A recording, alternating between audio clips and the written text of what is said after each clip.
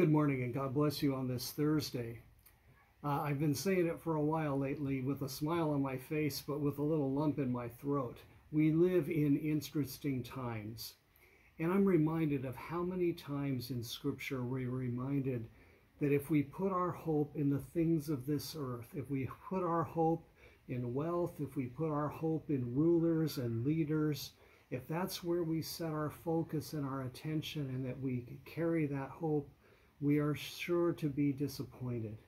And as we go through this time where there's so much concern and so much upheaval, and people on both sides of the political aisle are feeling like the other has acted deceitfully and in bad faith, perhaps even engaging in criminal activity, I'm reminded that we have to find some way to center our own souls and to ground ourselves on a hope that doesn't consist in who's in office and who wins the election. And I'm drawn back to Psalm 37, one of the Psalms of David, and I'd like to read it for you this morning as kind of a devotional way of centering our heart for the day and this time that we live in. Do not fret because of those who are evil, or be envious of those who do wrong. For like the grass they soon wither, like green plants they will soon die away. Trust in the Lord and do good. Dwell in the land and enjoy safe pasture. Take delight in the Lord, for he will give you the desires of your heart. Commit your way to the Lord. Trust in him, and he will do this. He will make your righteousness reward like the dawn, your vindication like the noonday sun. Be still before the Lord and wait patiently for him.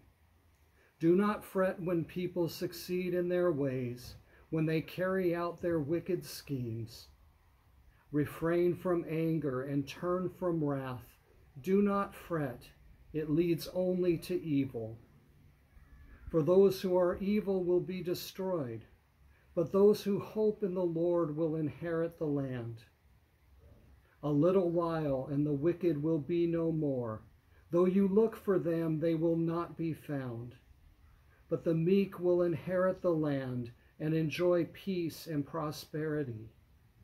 The wicked plot against the righteous and gnash their teeth at them, but the Lord laughs at the wicked, for he knows their day is coming. Not sure how you feel about those words of David, but I find great comfort and reassurance in them.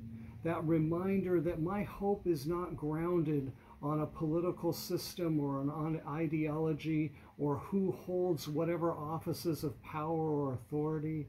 Ultimately, our hope, your hope and my hope, is based on the sovereign God of the universe who created all things.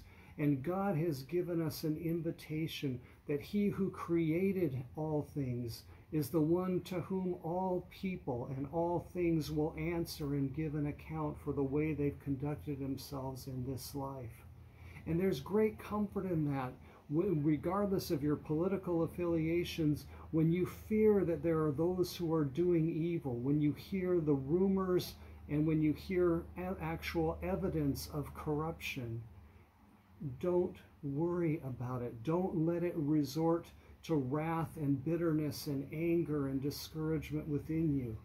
This is the beauty of what David is saying. Trust in the Lord. Do what's good, and you will have the Lord's favor. These things are going to happen. These people are going to come. They're going to rise and they're going to fall. There's going to be those who will always play the game and be corrupt and will seek whatever advantage they can get through their scheming. But none of them pull anything over on God. And again, I can be gullible, I can be deceived, I can be tricked, but God can't. And so when it comes to our own safety, when it comes to our own security and our own future, we are reminded by David to do what David did, to put our trust in the living God, for he loves us. And if we ever wonder about that, We grab hold of the promise that because God loved us so much, he gave his only Son. And if he was willing to share his Son, he will take care of us in all things, regardless of what happens, regardless of who's in power, regardless of what the future holds. God is still God, and we are his children, and we can find rest and peace in him. So I hope this encourages you today. God bless you as you live this day. Amen.